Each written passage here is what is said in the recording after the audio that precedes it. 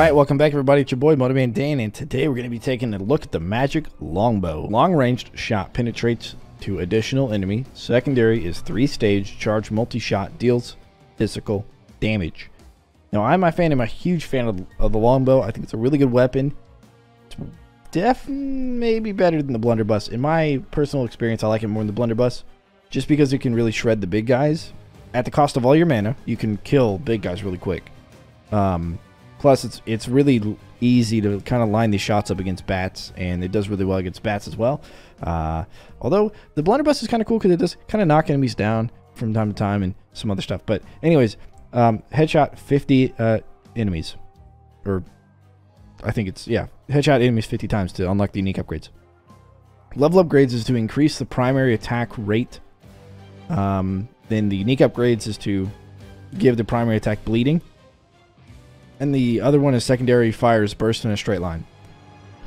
I always run bleed because I've never found myself needing to fire my shots in a straight line.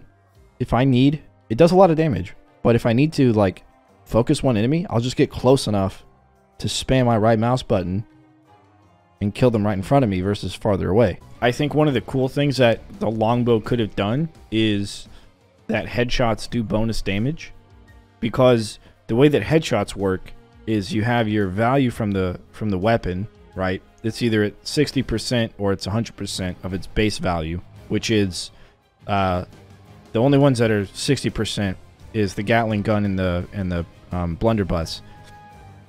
And so this could make it to where it's like 150%, because enemies also have a headshot multiplier as well. So Mongrel, for example, has 7.5, but I'm pretty sure Gorbash is like a 2. So he only takes like, I don't know if it's if it divides it or multiplies from the value that you get from the weapon, but it'd be cool if Magic Longbow had the other one where headshots do more damage, or even if it's like a 30% increase. And we're gonna jump into the game and kind of talk about why I think that. But I think that would be better than secondary fires burst in a straight line.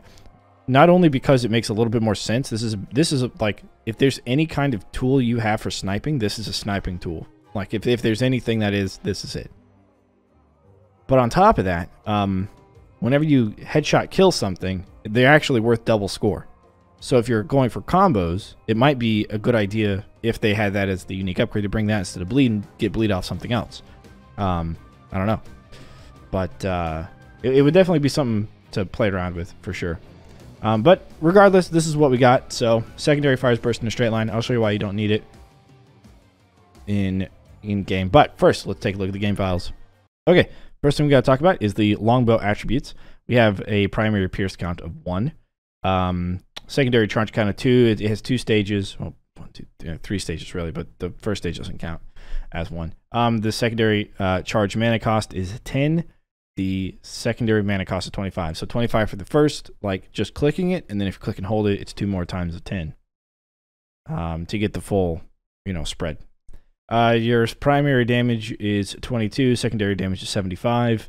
Weapon pro tools, we have our fire rate, which is 0.7, which is 1.42 attacks per second. The status effect protos, if you get the bleed, we'll take a look at this before the upgrades. If you get the bleed, the status effect proto is 6 damage a second for 3 seconds.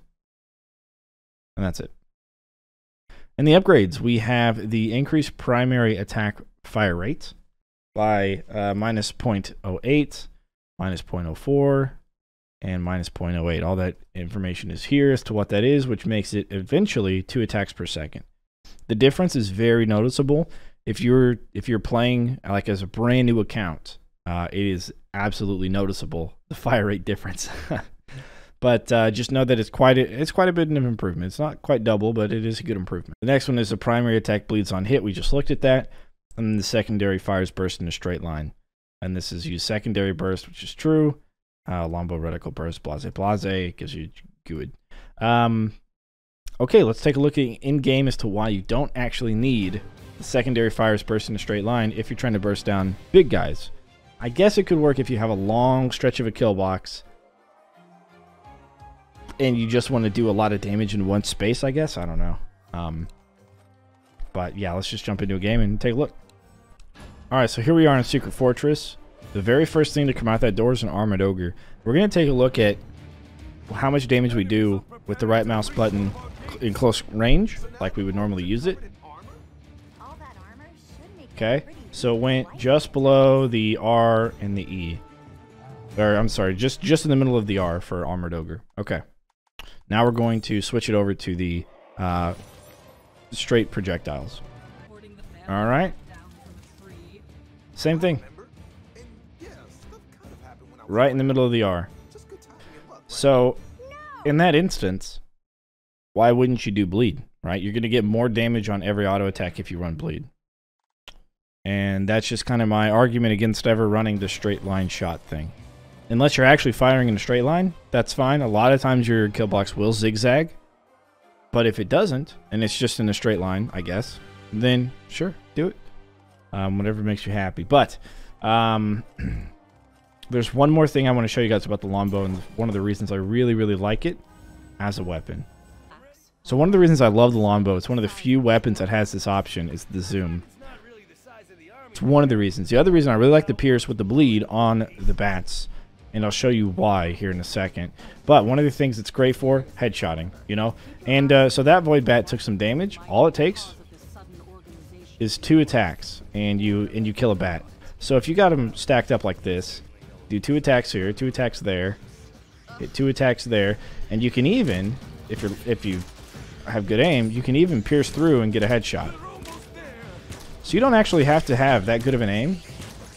Oh, and the zoom by default is middle mouse wheel. There is stuff in the options for it. So you can sit here and kind of play, you know, alien invaders. It actually is alien invaders.